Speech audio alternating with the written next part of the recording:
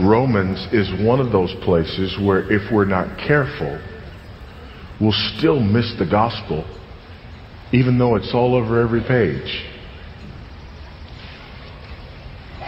Again, I say, it's one of those places where if we're not careful, we'll still miss the gospel, even though it's on every page.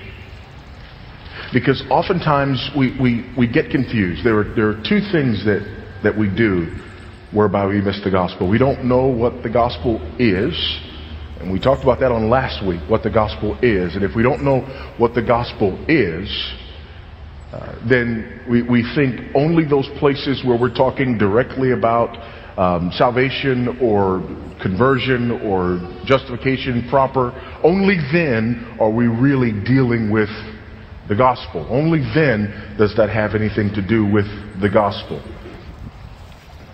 And we dealt with that, as I said, on last week. But there's another way that we miss the gospel, especially in an epistle like this.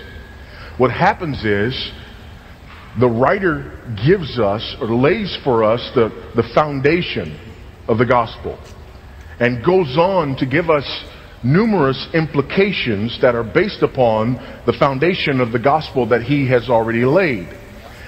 But if we then treat those implications or those imperatives in isolation from the gospel, then all of a sudden we begin to negate the gospel itself.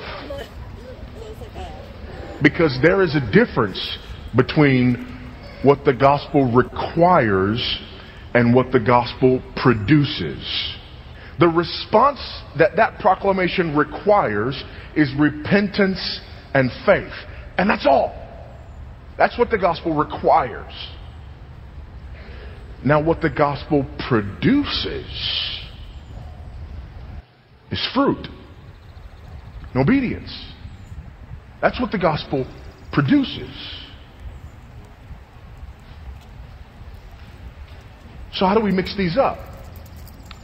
Well, if we go to those places where the author is talking about what the gospel produces and treat them as though they're what the gospel requires, we have just added something to the gospel.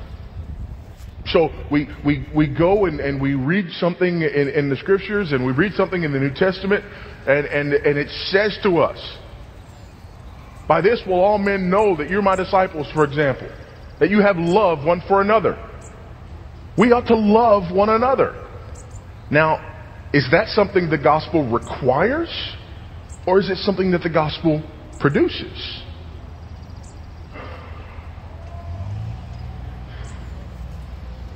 That's something that the gospel produces.